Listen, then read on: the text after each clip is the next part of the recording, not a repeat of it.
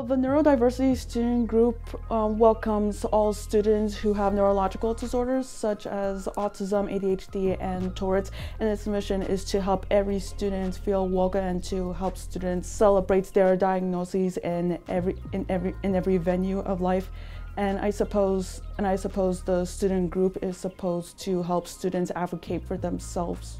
I was diagnosed with autism when I was 3 years old, and then later in life I was diagnosed with attention deficit disorders, inattentive and generalized anxiety disorders. So most likely I would like to become a scientist. It's because the scientist would be the title as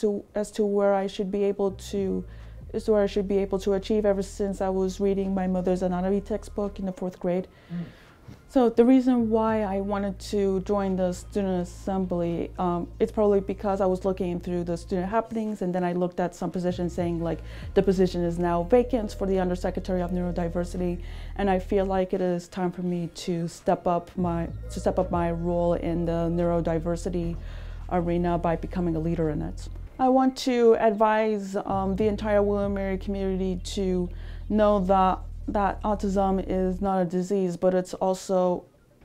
that autism is neither a disease nor a condition can be cured, but autism is rather a normal variation of the brain genome, and that it should be celebrated and that they should be respected as a normal human being.